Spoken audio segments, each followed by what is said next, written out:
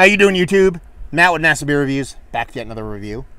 Little outdoor, hopeful recording goodness, and a little bit of Virginia beer mill hopeful goodness in the form of 3 Notch Brewing's. It's their No Veto brown ale.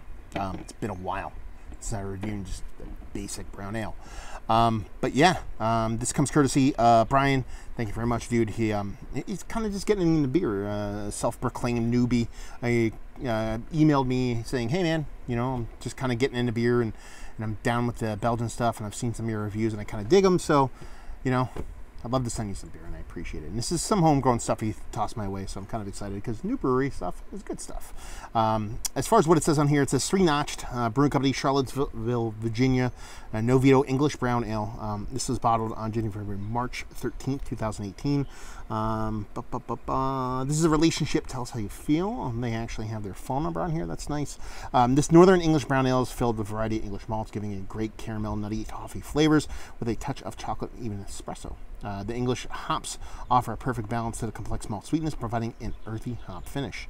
They actually tell you to put it in a little shaker pint there, which, hey, whatever you want to do.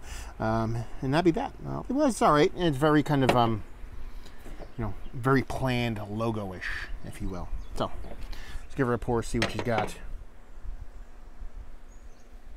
I might get a little dirty glass mafia. I'm having a really hard time with my glassware here down in Jersey. The water here is just crazy, and it just leaves all kinds of funk and stuff in my glasses. Like, I could literally wash them as best as humanly possible, and I'll still get a little bit of clinging bits and pieces. So, yeah, it is what it is. So, anyway, what do we have going on here? I mean, look at that. Quintessential English style brown ale. It's not all that hazy. It's got a subtle haze to it. Soft carbonation, nice kind of toffee, kind of malted malt ball colored head, and looks the part. So we're off to a good start. See if we can get a nose on her. Wow, big, huge roasted coffee. Yeah, big, huge roasted coffee. You're getting that kind of chocolate espresso thing you're talking about.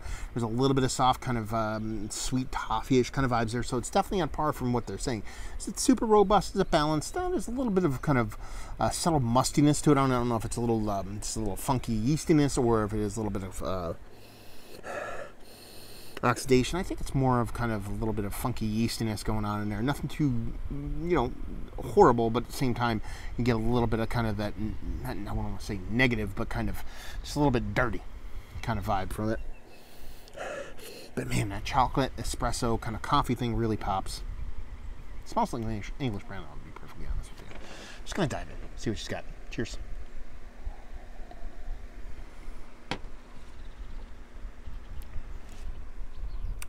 Yeah, big and roasty.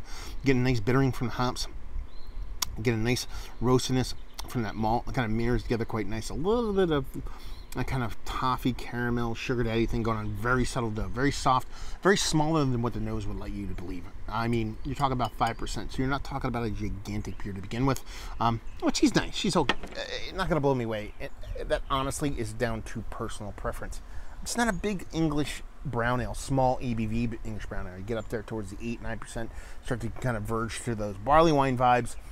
You start to, start getting into my wheelhouse. When you start to get these kind of lower ABV, darker ales, that's when you're starting to get into that little bit of that kind of bittering astringency, that kind of metallic thing that I talk about every now and then. That kind of balances. It's there kind of, because that's how, for the lack of explanation, that's how those beers are, but they tend to be a little bit overpowering for me and a little bit too much for me, to the point where it just kind of veers away from being a clean beer. They end up coming off a little muddy, a little funky, like I said, when it came to that kind of yeast profile. At the same time, not too shabby. Nice beer. Let's put it this way. Tasting what this beer is, if I could actually get a high ABV kind of English ale or barley wine from these guys, I think it'd be pretty damn tasty stuff, because I can taste some goodness in there. It's just 5% English brown. Not necessarily my favorite style, but made decently well, except for a little bit of kind of funkiness going on there. There you go. It's one of the better English brown ales I've had as of late. It's almost going to default to that because I can't remember the last one I had, but it's a nice beer. It's a fine beer. It's not going to blow me away. This is something, go to the tap room, have. if I went back, I'd try it again to see what it's like on draft, but it's not something I personally would seek out. Value availability, no idea. Maybe Brian could chime in on that and leave you with, if you like what we like this. If you like barley wines, but you want lower ABV stuff, if you like English ales, if you like, shilling ales, if you like kind of, just old English style, not overly hopped, malt forward kind of offerings. Give it to you proper. It's almost like almost veers into like a Doppelbock, because in a way that yeast comes off to me, a little like soft Doppelbock kind of vibe, Bockish vibe. Somewhere between English old ale or English ale and a Bock. There you go. So if you like those, you'll like this. So there you go. Another review in the books. Hopefully you guys enjoyed it. Down there if you want to talk about it. Massive Beers if you want to check me out doing the social media stuff. Beer Massive if you want to check me out doing a whole podcasting thing.